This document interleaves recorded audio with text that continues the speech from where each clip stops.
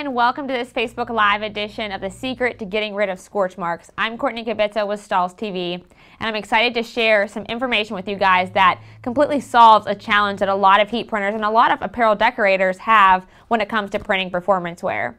Performance wear will always be the top selling fabric for 2018. We saw it throughout the 2017, 2016, and it's nonstop. All that we've seen really is the growth in active wear, the increase in polyester garments and blends entering into the marketplace. So as a decorator, we really can gain a lot of benefit and a lot of opportunity by being able to print this successfully.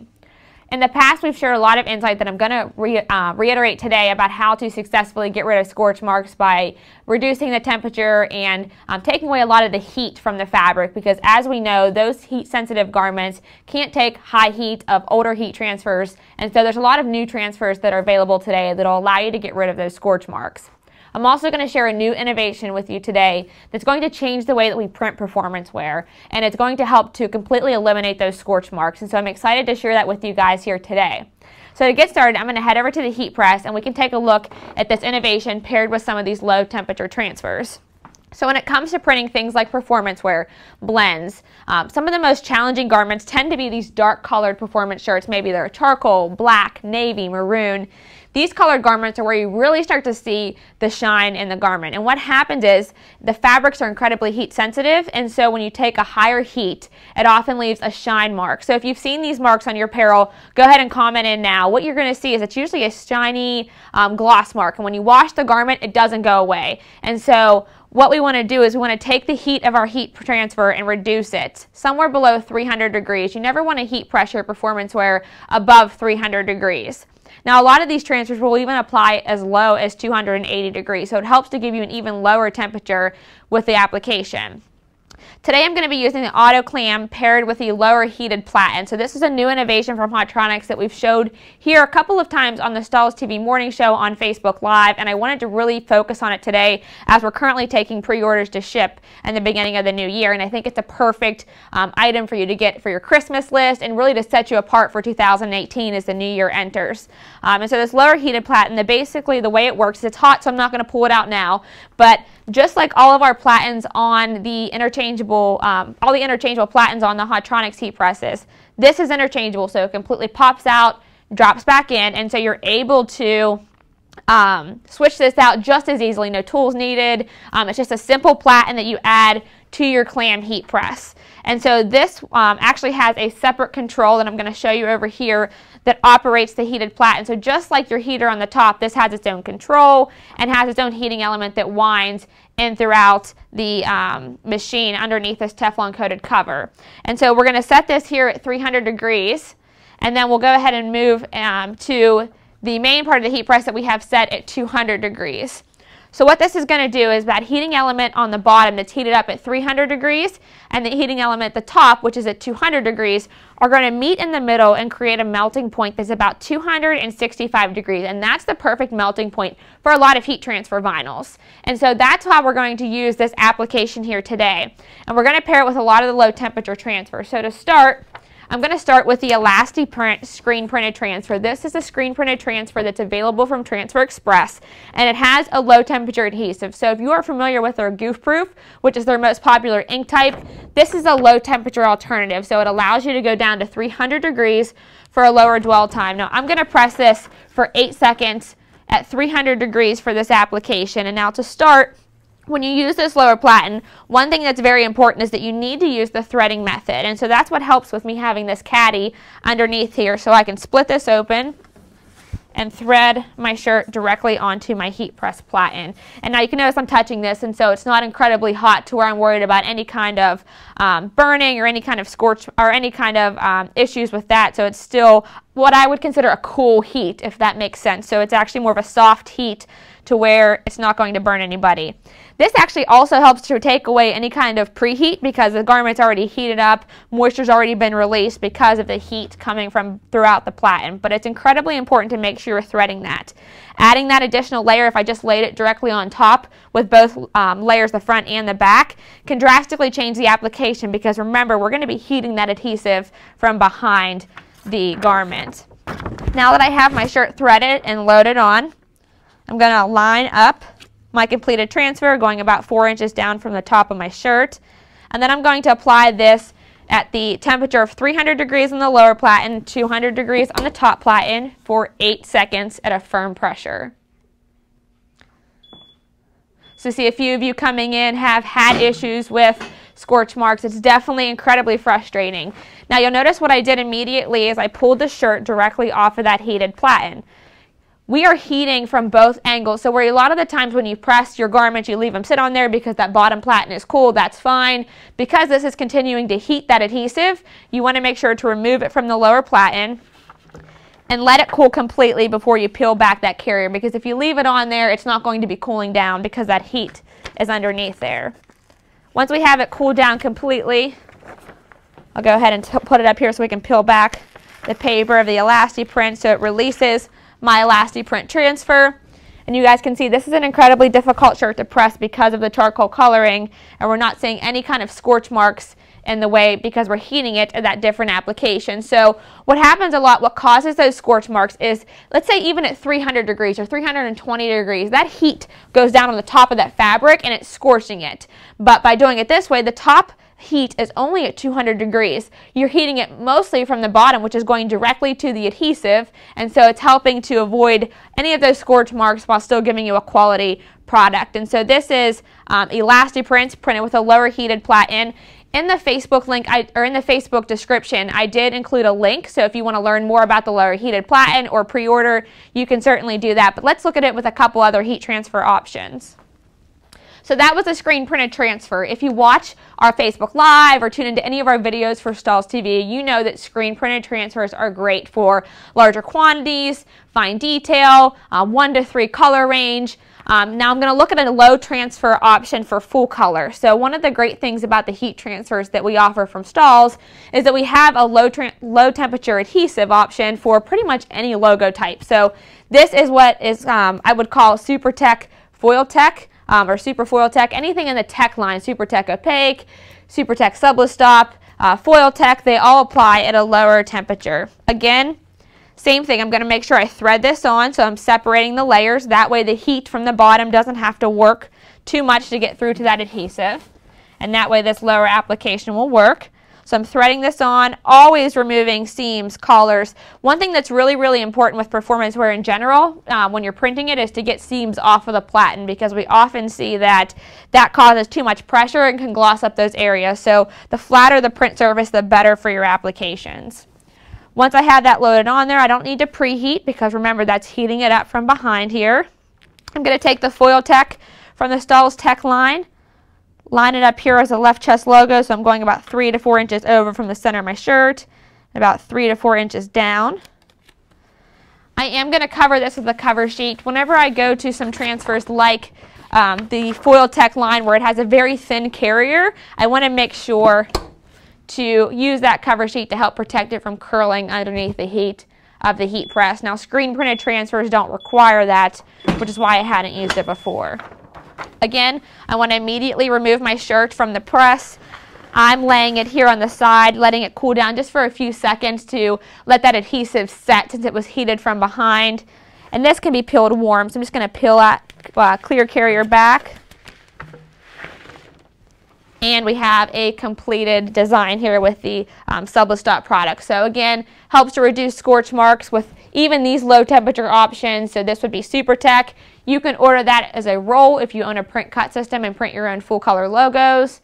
Or you can always get it in the CAD Prints digital transfer. So we print all of that for you too if you don't want to do it yourself, which is a great offering.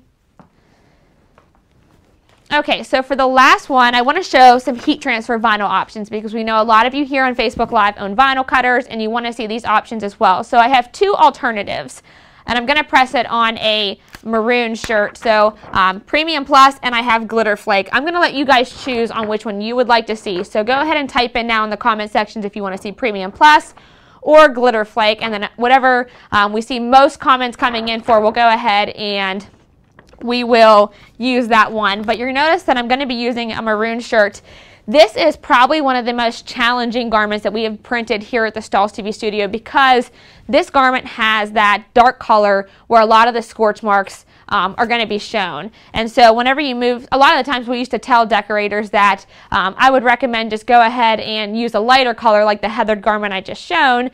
But that always limits you on what you can show to your customers. And if you're going to be an apparel decorator and you're going to master and you're going to own the performance wear market, then this allows you to print any color performance wear fabric, any type of performance wear fabric without the issues of scorch marks. So you don't have to talk your customers out of a black performance wear shirt into a heather gray or a white shirt. So it works really well that way. So I'm seeing some glitter, some premium plus. Gosh, you guys are about split here on what you want to see. We got a couple glitters coming in towards the end, so it may be pulling away. I see both. So I may be able to print the front and the back. That's probably the best way to do it. That way you guys, everybody wins that way. So I'll start with the glitter on the front here, because I know printing glitter at a lower temperature is a huge challenge. So we want to make sure that we have the ability to offer glitter on these performance fabrics without scorching. So think about those dark black track jackets for your dance teams or your cheer squads. That is a huge opportunity using this lower platen. So I'm going to line up my glitter flake. Again, I'm just going to use that cover sheet to help to protect my transfer. I'm going to press it for 8 seconds, same temperature, so I'm leaving it 200 degrees at the top, 300 degrees for that lower bottom platen.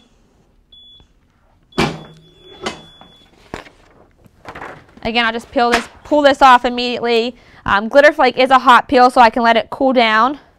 Or it's a hot or cold peel, so I could peel it hot or cold. I'm just going to peel it from this corner here so you guys can kind of see it release. So you're noticing clean release on the glitter flake. Also, we're eliminating any scorch marks here, so you're seeing that very difficult maroon shirt. No scorch marks printed on that. So that's the beauty of being able to hit that very, very low melting point.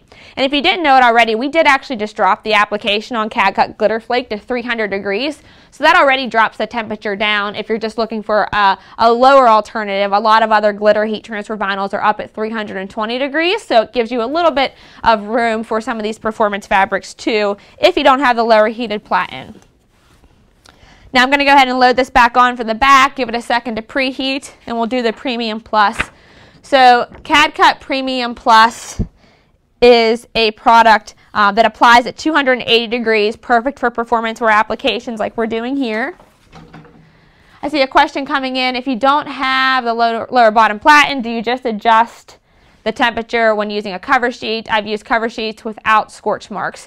So Kimberly, that's a great comment there. Certainly want to make sure that you're using a transfer that's designed to apply at the temperature that you're applying it at. And I'm going to press this so it doesn't sit on there too long.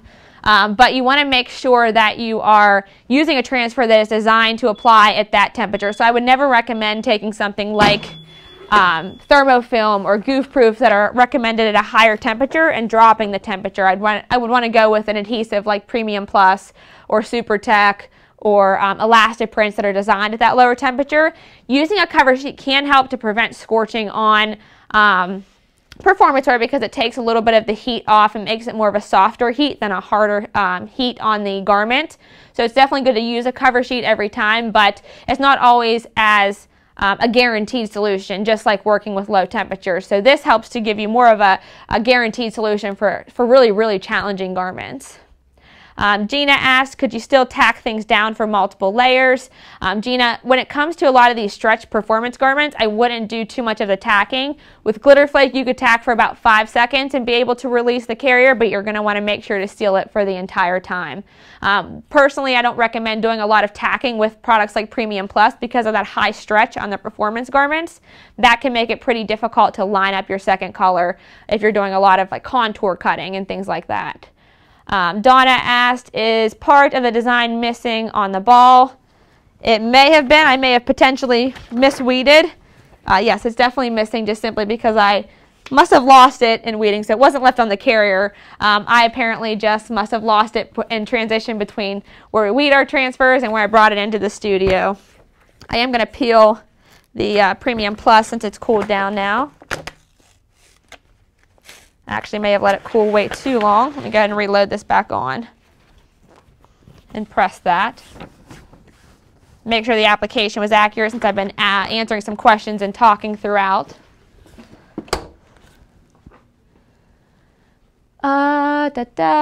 Couple questions. What material is the shirt? These are all 100% polyester garments. They're all from Sanmar, so they're part of their SuperTEK product line.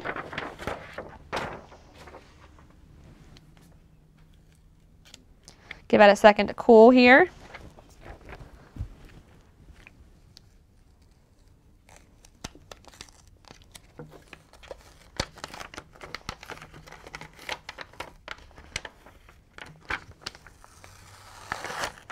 Oh. Actually, looks like I'm peeling up a little bit here, so I'm starting to really pull that. So you're going to want to make sure to get an accurate pressure and application on that. I think from letting it sit on the adhesive too long when I was answering the question, it just let it, you want to move pretty quickly on that lower platen cover. Will this platen be able to put goof-proof design on performance fabrics? Sammy, we're not actually sure about using goof-proof with performance fabrics just yet. We haven't tested that. We do know it works with the Elasti print, so stay tuned. We're definitely working on dialing in the perfect application for all of Stahls products with this lower heat platen, so we should have that shortly after the new year when the platen is launched for good. So definitely some exciting things coming there. When doing sublimated performance wear, Kim asked what material would be best looking for a minimal hand. So decorating sublimated performance wear can be incredibly challenging because of the dyes that can release through. Today, currently, the only product I know that will definitely block it from a heat transfer standpoint is the CAD-CUT silicone. It definitely has a bit of a hand. It's about 200 microns thick, so it has more of a rubber texture. It's not a matte type of finish. So that's the only guaranteed solution today, but of course in 2018 we have a lot of innovations coming, so if you've stayed close to Stahls Blog or the Stahls Blog, you've probably seen some new products that are going to be coming out in 2018 that are going to have a really soft minimal hand like a screen print ink, but are going to block dye migration. So stay tuned here to the Facebook page. We'll make sure to let you know when that is available for sure. Looks like I've got most of the questions that have come in, so we're excited to bring this to you guys. Like I had mentioned, there's a link in the description here above the video where you can go ahead and pre-order or learn more information for the lower heated platen. The top solutions that I would recommend when you're printing performance wear is to always start with a low temperature product, 300 degrees or below. The lower temperature you can get, the more successful you'll be at reducing scorch marks. Secondly, always make sure to get a flat, even print surface across your area, so you want to make sure to get pressure that is accurate across all of the items, getting all your seams off to avoid scorch marks there. And lastly, really if you want to kind of command the authority with any type of performance wear, I'd consider looking at the lower platen for your press. It's currently only available for the auto clamp style right now, but we will have it available in the future for other heat press models from Hotronix. Larry had asked, will it also work on a smaller platen? So currently the style available for this is only 16 by 20. So right now we only have that size, but of course we're going to have more available, just like we do with all of the interchangeable options that you have available from Stahls with the Hotronix heat presses. And Lisa, the shirts were from Sanmar, and so Sanmar has a really great SuperTEK line, which is where all of these are from. Just really good quality, always trendy, and they are inexpensive as well, so it allows you to make a lot of profit, which is why we always recommend those to our customers. Looks like so far I have gotten all of the questions, so appreciate you guys joining me today for Facebook Live.